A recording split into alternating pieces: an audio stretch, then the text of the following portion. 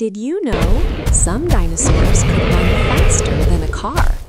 Some dinosaurs were built for speed, so fast that they could outrun a moving car.